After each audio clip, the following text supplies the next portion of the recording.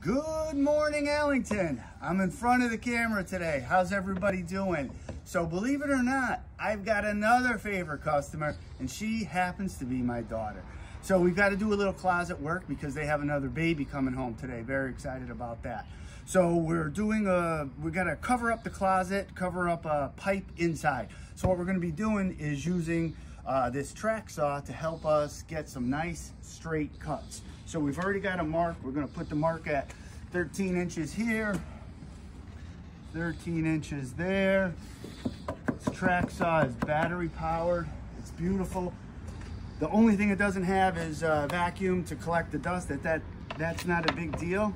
We put that right on the track, release the trigger, cut.